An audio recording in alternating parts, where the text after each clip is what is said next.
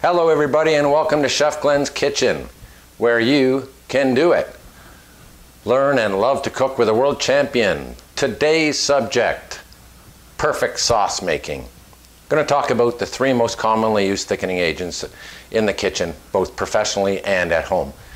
We have a roux, flour and clarified butter.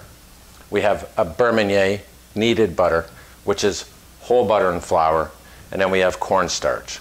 Let's talk about the most commonly used, a roux. Now, I recommended in a previous video, fats, oils, and vinegars, that you have clarified butter, otherwise known as liquid gold. So if you want to see how to make this, go back and find my fats, oils, and vinegars video. You'll have clarified butter. Your cooking all around the kitchen will taste better. Can you make a roux with other fats? Yes, of course. Vegetable oil, olive oil, drippings from a roast, any fat that'll mix with the flour will thicken a sauce. So what we're going to do to begin with here is I'm going to do 2 different uses of a roux. Now, a roux, approximate measurements: 2 tablespoons of clarified butter or liquid gold and 3 to 4 tablespoons of flour. We use bread flour in the industry, but I'm going to use all-purpose flour here because that's what you probably have. And that'll thicken approximately 2 cups of liquid. I have to be honest, I've never measured a roux in my life. I've put some fat in the pan, I've added some flour, I know what it's supposed to look like. I had to measure this last night and thicken up some water to see what the ratio was so I could tell you for easy, perfect sauce making. Now, the other thing I want to tell you about is I'm not going to use a whisk. I am just going to use wooden spoons. This is very easily done if you do it right. In the black handle pot will be the proper way to use and incorporate a roux. In the silver handle pot will be the wrong way and how you get lumps in your sauce. So let's begin. In each pot, I'm going to put 2 tablespoons of clarified butter. I have the heat on very low. A roux you want to cook a little bit before you start adding any liquids. It helps get the starchy flavor out of your product. And now I'm going to add some all-purpose flour. And we're going to go for a medium thickness, so we're just going to go with approximately 3 tablespoons in each one. Now, the reason we want to use an oil or a fat in making our roux is because they will coat each individual granule of starch in the flour itself, which will make the thickening and the dissolving into your liquid much, much, much easier. So, same thing's going on in both pots right now. I'm cooking my flour and my clarified butter. Oh, that one's just a little bit on the thick side. We want to make them the same so you can see what goes wrong when it does go wrong.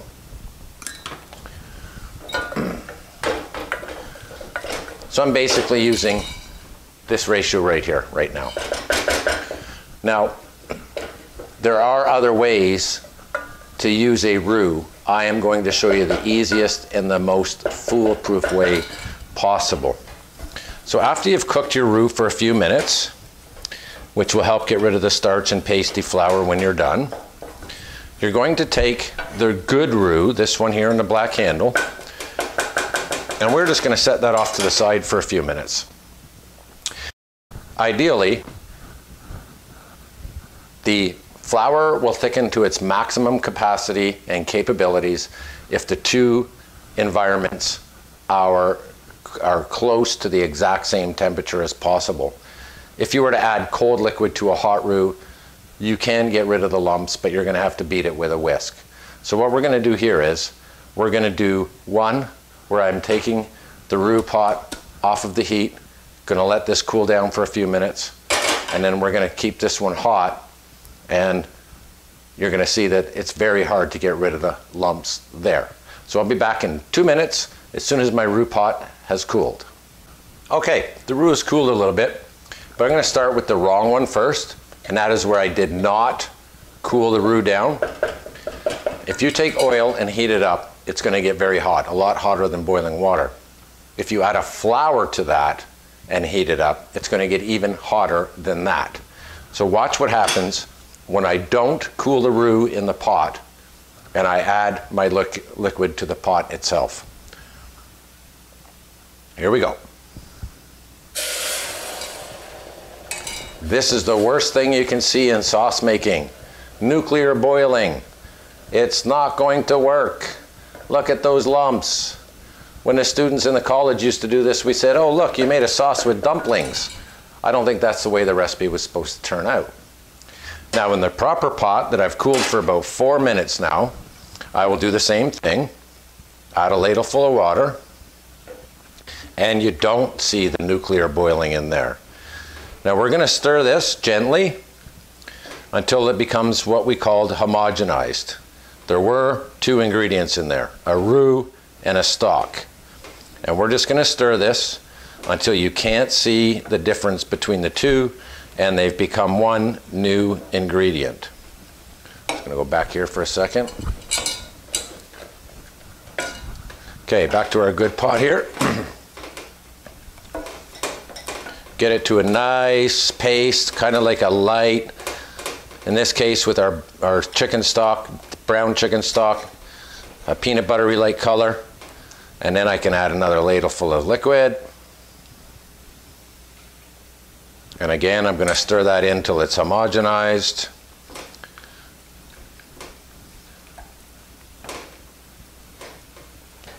One common question students ask when they come to the college, do real chefs make gravy? We'll get back to the answer to that at the end. I've already given you a hint earlier in the video. We're just going to stir this with the spoon until our sauces disappear. Our lumps disappear, sorry. Our good roux in this pan, our bad roux in here. We're going to add another ladle full of gravy. Sorry, stock, sorry. I'm going to stir that up. And it doesn't matter how much I stir with the wooden spoon. Some of those lumps are just not going to disappear. And with the same amount of liquids added to 2 pots, you can see that the starch has been totally utilized in this one. And in this one, there's a whole bunch of starch being caught up in those little balls. It's not thickening to what it's supposed to be. So add another ladle here. We'll add another ladle here. And we're just going to give it a little bit more heat now that we've got some liquid going on in there.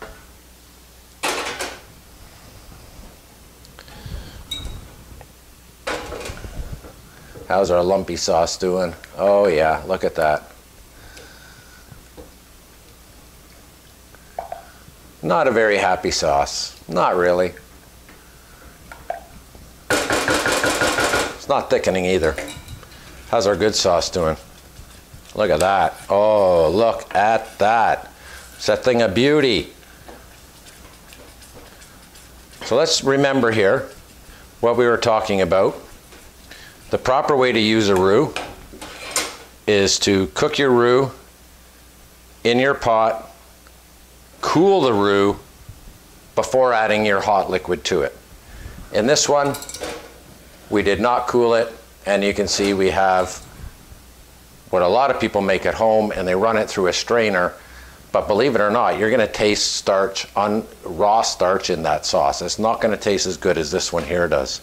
So we're just going to take these and put them off to the side for a few minutes so I can show you how to make a couple of other different sauces. In this pot,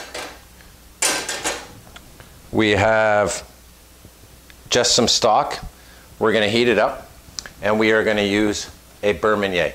What beurre meunier means is, translation, kneaded butter. So think of it like as a dough. So what I've done here is this is just equal amounts of whole butter, not liquid gold, whole butter, and all-purpose flour. And I've just mixed it together so it's a nice paste. It's nice and smooth. And this is actually a sauce where you want to use a whisk, because once this hits the liquid, a spoon won't break it up and dissolve it into the liquid fast enough. So we are going to use a whisk. The nice thing about a beurre meunier, you can make it. I didn't measure this, I just made it. If you don't use it all, wrap it and put it in your fridge. It'll last for months. with my whisk, and I'm just going to stir it in to my gently simmering pot here. And as it breaks free from the whisk, you're going to see that it's starting to slightly thicken the sauce. And we're just going to let that simmer for a minute, and then we'll add some more beurre meunier. On the last one, we are going to use a cornstarch thickener, and we are going to show you the difference between an opaque sauce, which is the flour based, and a clear jelly-like sauce. Let's add a little bit more.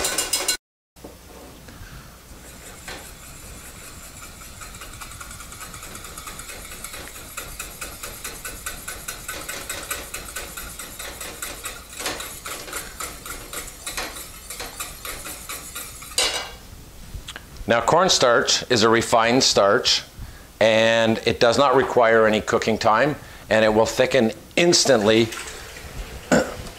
upon hitting the heat. I don't measure cornstarch. I just put some in a container. You want to mix it with a cold liquid. I have here what's called a ball whisk. What the balls do that a round whisk won't do is the balls get right into the corners of your pan, and they make sure to thicken all of it. So into a simmering liquid with the cornstarch, just put some in, just put a little bit in. The rule in cooking is you can always add more, but you can't add less. Once it's in there, it's in there. So put a little bit in, stir it, see what you get. Just keep an eye on it. We're gonna watch that simmer for a second. We're gonna go back to our beurre meunier here. We're going to see how that's doing. Look at that, nice and smooth, no lumps. And that's probably a good consistency. Everybody likes different thicknesses in their sauces.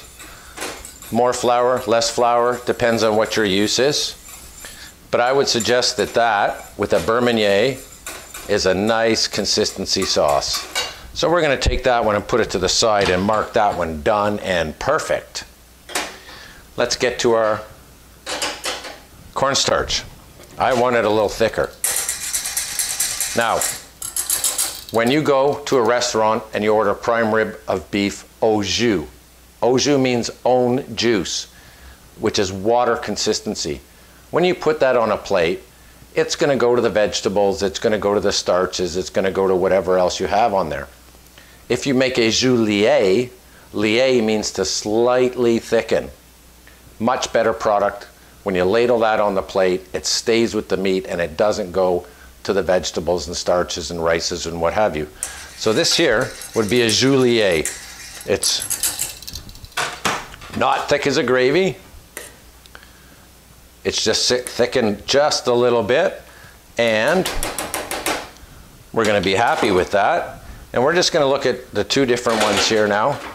Flour based, whether it's our beurre meunier, our flour based, which is our roux, and our cornstarch, opaque, opaque, shiny and clear. You have to know what you want in the end result before you decide which thickening agent to use.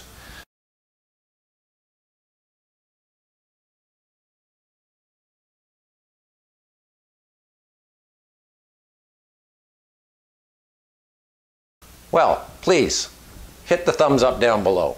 Subscribe. Put something in the comments. Suggestions, recommendations, requests. Once again, thanks for watching Chef Glen's Kitchen. Happy cooking.